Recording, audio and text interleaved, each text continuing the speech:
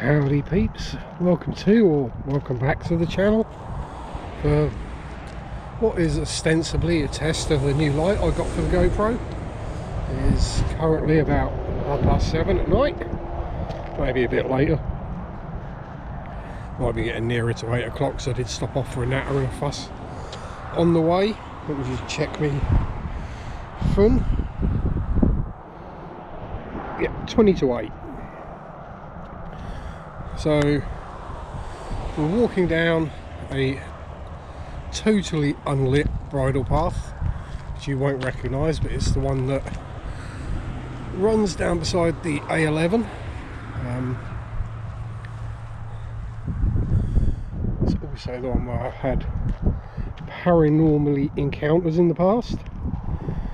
There's something following me, and I definitely don't feel alone. Although I certainly am, because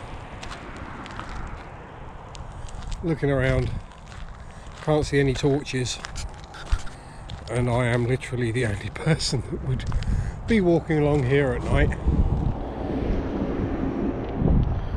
As you can see, we are deep in the darkest wilds of nowhere. We aim up somewhere around, where are you?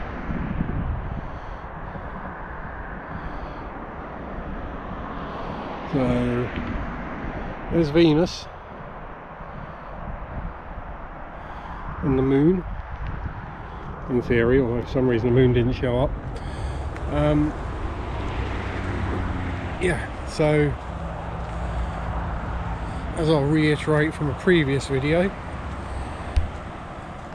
there have been many car accidents and unfortunately some deaths along this stretch of the A11.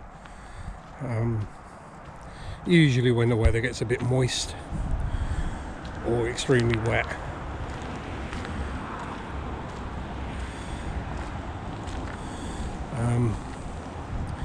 And obviously my eyesight is better than the cameras at this light level.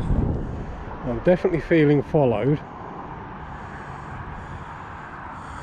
but I'm not getting any eye shine. So if there was an animal, you'd expect eye shine. Now, I'm not scared. It's not something that worries me. I'm not bothered by. I know it's not a harmful or vengeful or evil or anything like that. It's just some poor lost soul.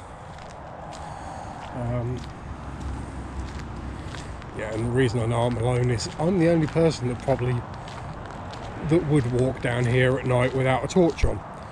Yes, I walked all the way down here in the dark, and if I switch the light off, you'll see just how dark it actually is.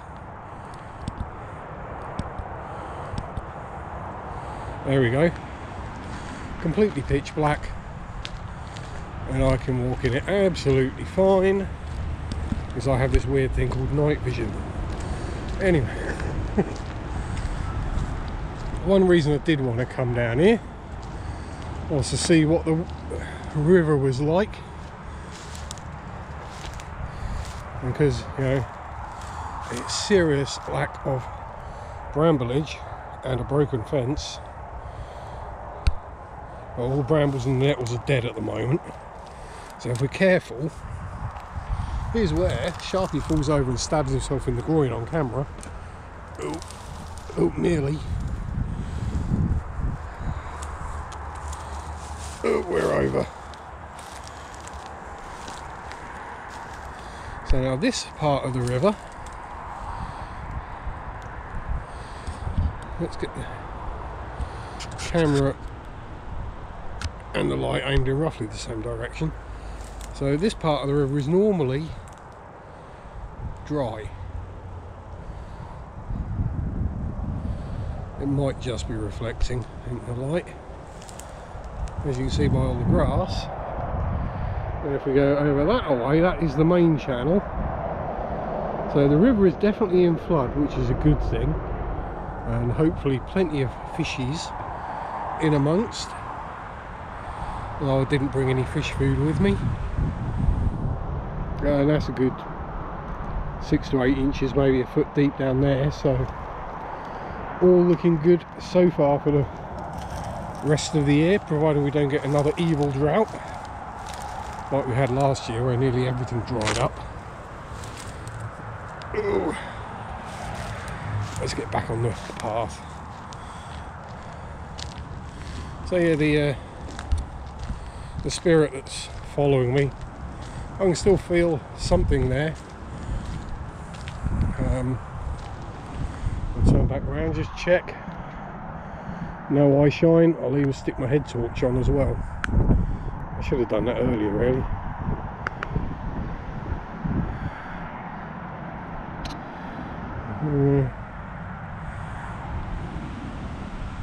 Yep, no eye shine from anything.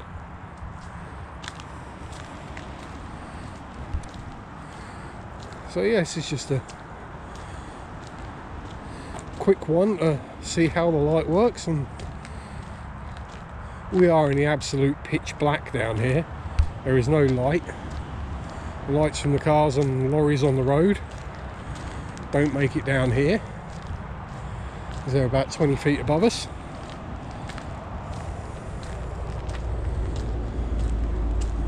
It would help if I actually...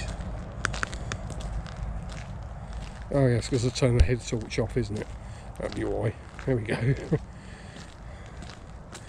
But yeah, I didn't have the head torch on when I walked down here. Oh, we have a gap in the fence, so we can actually get right down to the river quite safely and easily. And it's well trodden. That tells me people have been coming down here. But there we go. Oh, we've definitely got wildlife around us. I'm going to have to come down here when it's a bit lighter. I think my head torch battery's dead, because that's just turned itself off again.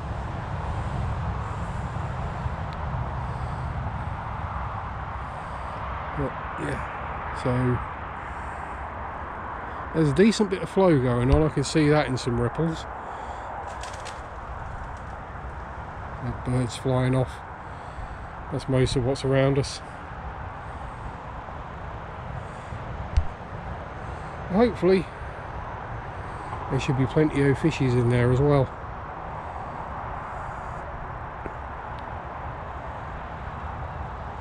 But there we go. We'll call it there. I think this is a decent enough proof of the light doing what it's meant to do. Yeah, it's not designed to be used as a main light for a camera outdoors at night to give wonderful cinematography. Hell, I'm holding the camera, so it was pointed in roughly the right direction. That's a bonus, isn't it? Excuse me, man flu. But yeah, I'll say the main reasons I got the light is for when I'm filming in, shall we say, less brightly lit places. Well, you have a moth flying about, attracted to the light. I say yes, the main reason I got it was for things like churches and crypts, mausoleums, kind of places that tend to be fairly dingy and hard to film in. So hopefully it will help for that. And also it means I can do the odd night excursion and see what's around. Whatever it is that's following me is still following me. But there we go. There's nothing to worry about. Just a gust. Alright. If you made it this far with the inane waffle and bad camera work and traffic noises, you might just be able to make out up the end there. Here's the lights. So we're coming back into civilization.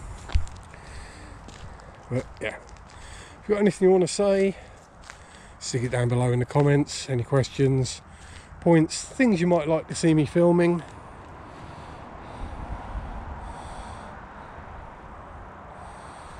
It's all gravy.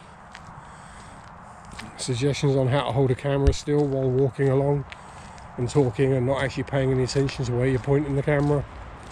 All these kind of things. But thanks for watching. Have fun. Enjoy your hobbies. Stay safe. Peace out. Rock on. Bye bye.